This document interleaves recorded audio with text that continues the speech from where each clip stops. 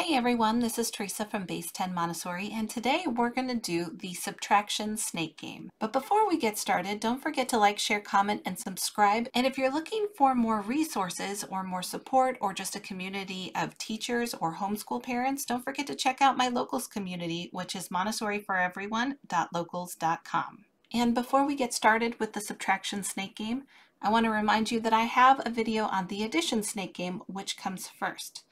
So don't forget to check out the addition snake game video if you want to know how to do addition. And then I would suggest coming back and watching the subtraction video.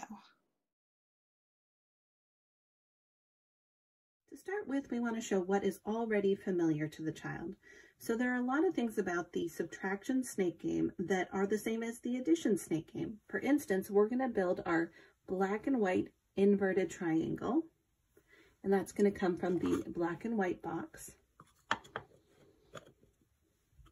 And then, of course, the colored beads are going to be familiar. That's what we use for doing the addition snake game. And in the addition snake game, we use the colored beads to turn them into a golden snake with the golden beads. But now we're going to show what happens when we introduce these gray beads. And the gray beads are going to look similar to the black and white beads. So now we're ready to show what is different about the subtraction snake game. So as you can see with the gray beads, we have a light side and a dark side. And this is going to contrast the black and white beads. Let me show you what it looks like if we put these in an inverted triangle, just like the black and white beads. So the gray beads are going to follow a similar pattern, but this time the light beads come first and the darker beads come second, which is the opposite of the black and white beads. Now we're going to introduce a brand new rule with these gray beads. We're going to introduce how they take away. But first, let's build our snake before we introduce our rules. We're going to start off really, really small. We're not going to do a very long snake. So I'm going to put these extras back in the box.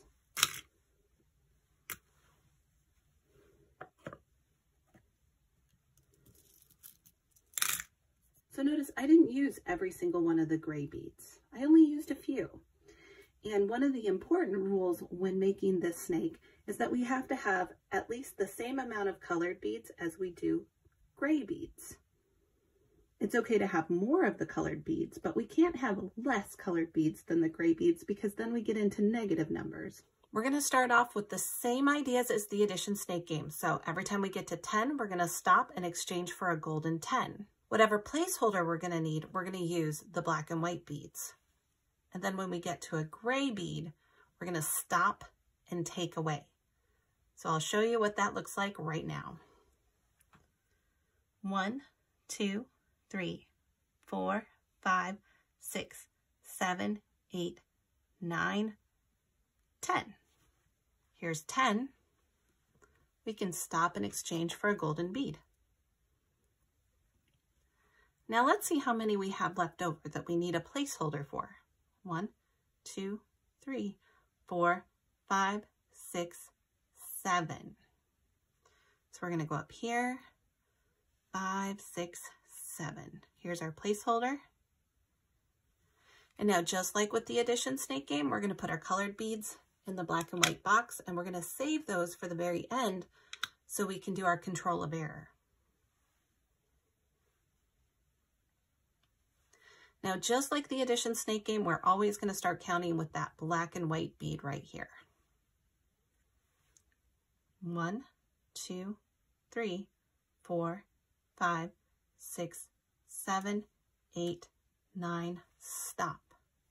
We didn't get to 10, but we did get to a gray bead. So that means we have to stop and take away. However, before we can do that, we need to exchange this for a black and white because we can't take away from a colored bead. So we've got 7, 8, 9. Let's find our 9. Let's exchange that. Put that one back. This one goes into our box to save for later. And now we can take away. And how many are we going to take away? 1, 2, 3. We're going to take away 3. So let's count backwards. 1, 2, 3. 3.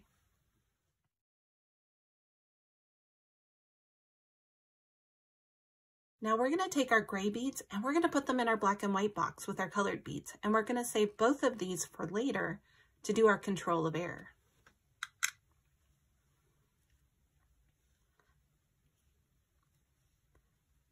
Now that we've taken away, what do you notice? Our snake is getting shorter. And the more we take away, the more the snake is going to disappear. Let's start counting. 1, 2, 3, 4, 5, 6, 7, 8, 9, 10, stop. We have 10, so we're going to stop and exchange. We have 2 left over, so we need our placeholder. The colored bead goes back into the box. The black and white bead goes into our inverted triangle. Okay, so let's start counting with our black and white. 1, 2, stop. As you can see, we have to take away. How many do we have to take away? 1, 2, 3, 4, 5, 6, 7. We're going to take away 7 this time. So let's count back 7. 1, 2, 3, 4, 5, 6, 7. All right. We have 1, 2, 3, 4, 5 left. Here's our 5.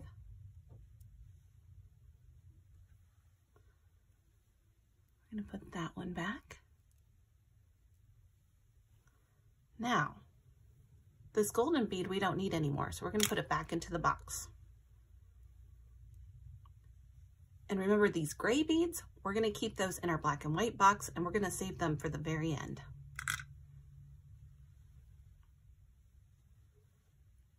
Our snake just got a little bit shorter. Let's start counting again. 1, 2, 3, 4, 5, 6, 7, 8, 9, 10. Stop. We have 1, 2, 3, 4 left. Get our placeholder. All right. Black and white goes back into the triangle. Colored bead goes into the box. And now, let's start counting. We have 1, 2, 3, 4, stop. How many we're going to take away? We're going to take away 1. That leaves us with 3.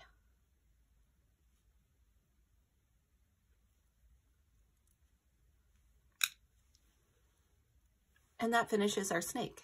Now we have to do our control of error and see if we made any mistakes. Let's take everything out of the black and white box. So we have our golden beads and our leftover black bead. And then we have our gray beads. Let's put our colored beads up here for a moment. Get them out of our way.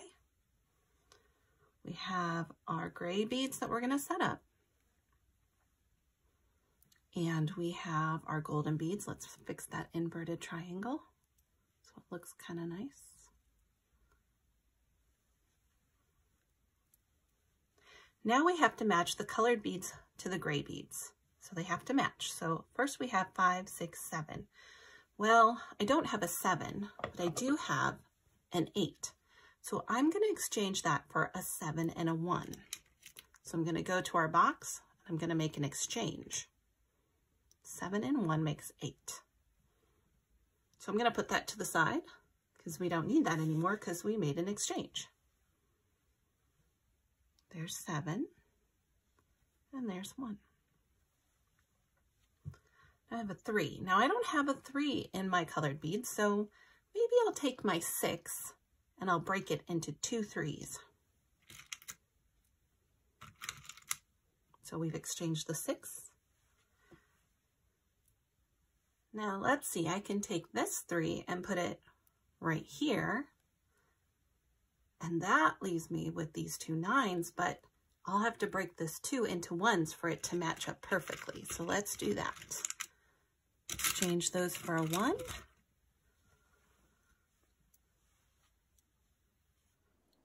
And that's it.